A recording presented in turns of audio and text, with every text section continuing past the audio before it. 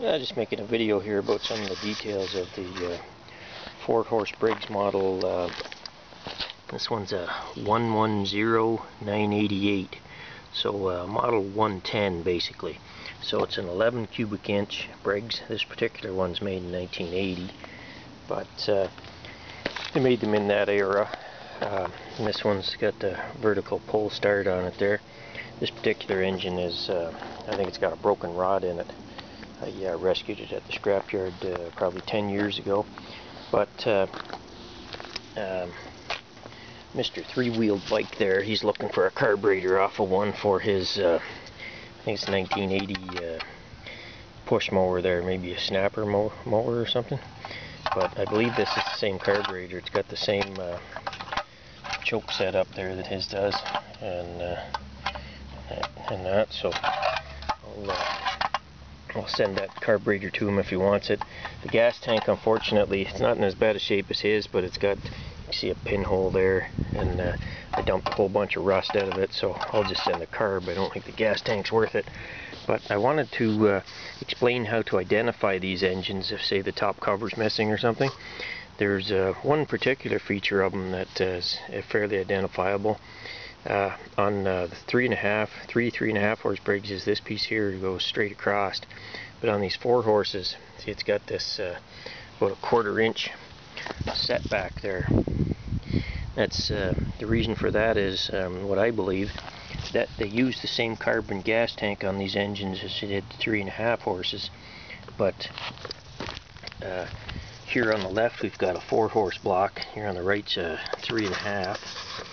And if you see, the 4-horse block on the left is about a 1/4 inch taller. So to compensate for that, they put that bend in there. So these engines, they're pretty well a specialized unit. About the only thing that interchanges is the crankcase cover. So they use the same gasket, but over here, actually I'll stand it up and show you. The main difference is the cylinder bore. You can see how large that one on the left is there versus the 3.5 horse on the right there in model 9. So they have, and also they stroked the crankshaft, so they put in a larger piston and made it go back and forth further. So the crankshaft special, you can tell it's machined off here on both sides. As you can see there, that's to gain clearance to the camshaft. And here on the left we've got a stock 3.5 horse camshaft, and then on the right 4 horse. See how far they machined it down? It's nicked right down, so it's a very specialized camshaft. So not many parts on these engines interchange with anything. They're kind of unique, so if you have one, I'd suggest hanging on to it just for the parts. Like the valves are longer. I'm not sure about the valve tappets, they might be also. But as I say, the camshaft, crankshaft, connecting rod, piston pin, whole works are unique to this engine.